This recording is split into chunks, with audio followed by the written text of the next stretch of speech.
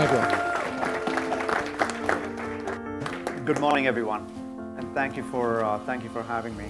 So, when I give these talks, people ask me, so what has happened in the last 5 years since you guys built a computer that won the Jeopardy match?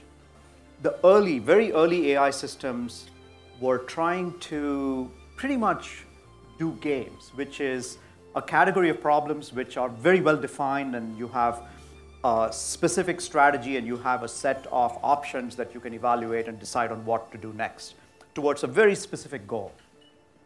Natural language is very complicated, on the other hand, right? The vision that we are on is that it's not going to be a dystopian world where there are sentient, autonomous machines running around and doing things that we don't want them to do. That's not what we think is going to happen in the future of AI. I think the future of AI is going to be where people and machines are going to collaboratively work together as a partnership, where they complement each other in a way that neither one of them could do most of the complex tasks if left alone. Computers will essentially enhance and augment the human capabilities for intelligence.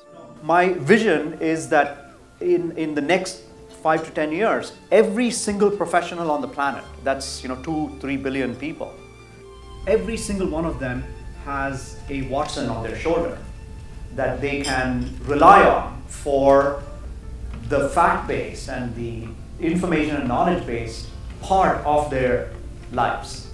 So don't think of Watson as one monolithic system. Think of it as a set of components that can be composed and made into an